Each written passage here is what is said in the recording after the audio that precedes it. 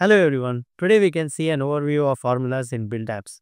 Formulas allow you to filter a list, transform a text, do data type conversion, format date, format currency, add logic, do data validation, read and transform various answer values, etc. Anytime you would want to transform the data before binding it to an UI element, you can think of using formulas. Before we dive into formulas, let's see what data binding means and how variables play a role in it. Data binding is a technique that connects data sources to the UI interface elements, ensuring that changes in one are automatically reflected in the other. The data source can be a database or a variable. Variables can hold values and can be of certain data types like a number, text, list, or object depending on the value you want to store into it.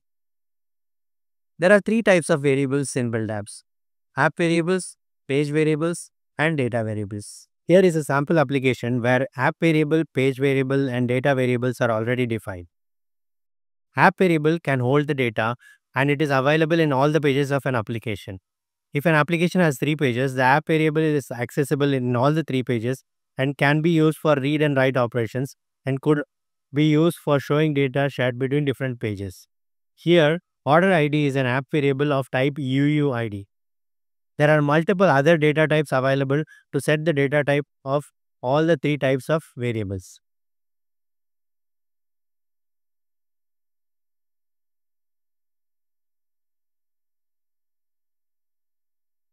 Page variables are available only on the page it is defined in and could be used for keeping the state of the current page.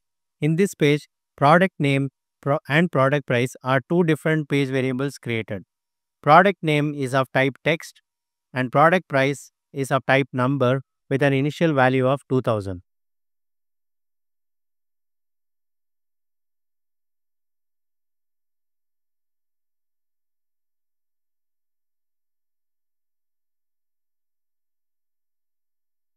Data variables are similar to other variables but are used for holding data from external data sources such as SAP systems or third-party APIs and allow UI components to interact with the data so that you can do create, read, update, delete operations.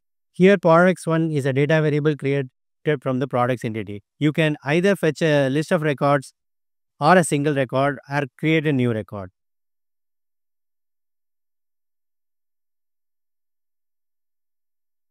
When you add a data variable, the logic to fetch data comes along with it.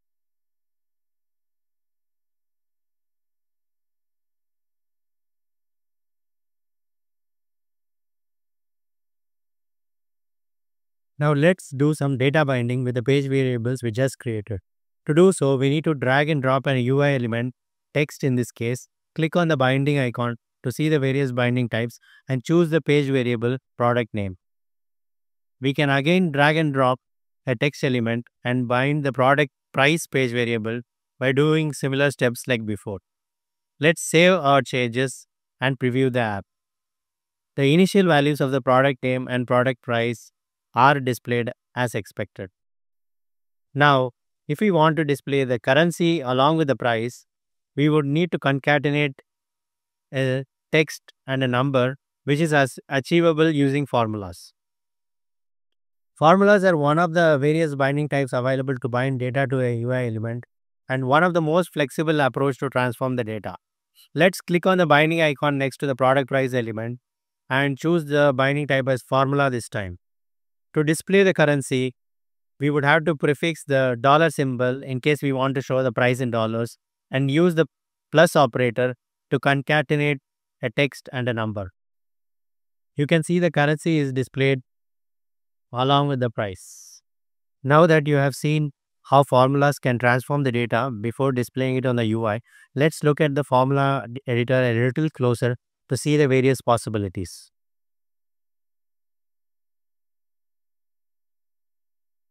The formula editor can be invoked by clicking the binding icon corresponding to a UI element from the Properties tab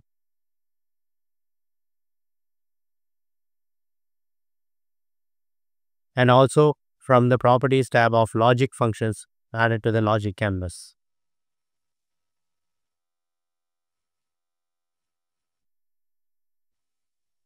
The formula editor has easy access to all different types of variable like app variable, page variable, data variable, theme, sensor, and system variables. We already learned about app variable, page variable, and data variable earlier. Sensor variables are the environment and device related information collected by the sensors in mobile devices such as GPS positioning, atmospheric pressure, magnetic fields, acceleration values, etc. System variables covers things like current app version, screen width, operating system, form factor, runtime, file system, currently logged in user details, etc. Some of these information are only available in native apps and not while running on the web. There are a lot of built-in functions as well available to format a date, transform a list, transform text among others. You can click on any of the formulas and read the description of how it can be used and see some examples on its usage.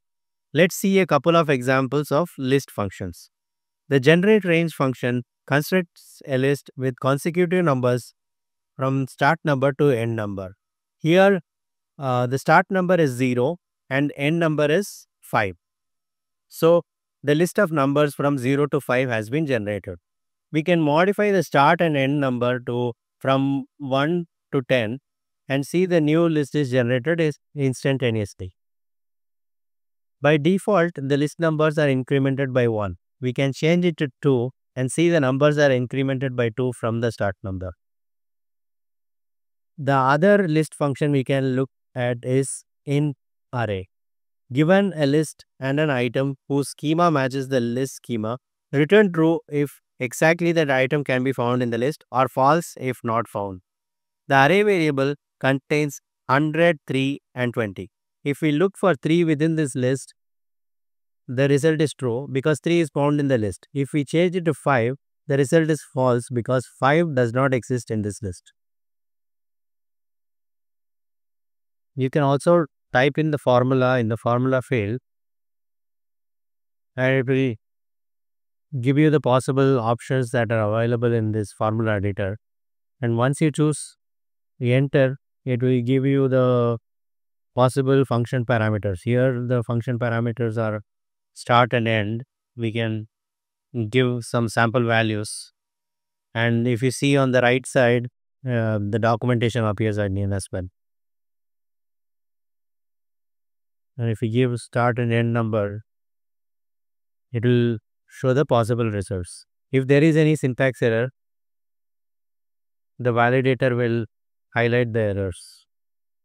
If you prefer to read more about formulas in build apps, you can check out the SAP Help Portal page. There are few noteworthy blog posts written by Daniel as well as other community members in the SAP community portal. The links to these articles are provided in the description.